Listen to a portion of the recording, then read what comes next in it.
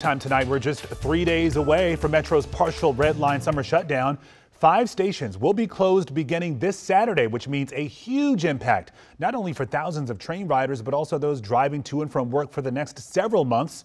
Our Rafael Sanchez-Cruz is in Silver Spring to help you plan ahead.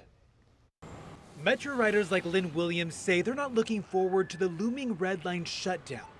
It's a long time.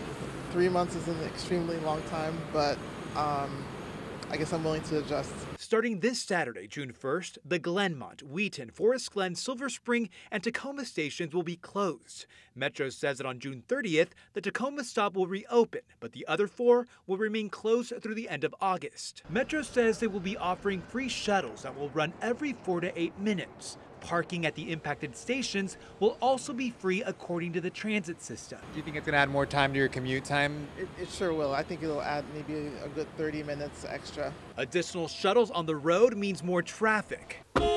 Which is why transportation officials have launched 7 miles of bus-only lanes between Silver Spring and Glenmont. Signal timing will also be adjusted to prioritize buses. State officials are betting on the bus-only lanes along Georgia Avenue to help alleviate congestion during rush hour times. I think I'm going to park in the garage. Jan Erickson says the summer inconvenience will hopefully be outweighed by the upgrades. The Metro is really important, and the ridership has gone down, and we have to rebuild that because traffic in Maryland is horrible. Maryland transportation officials say the closure is necessary to connect the Purple Line project to Metro and also to make much-needed maintenance repairs.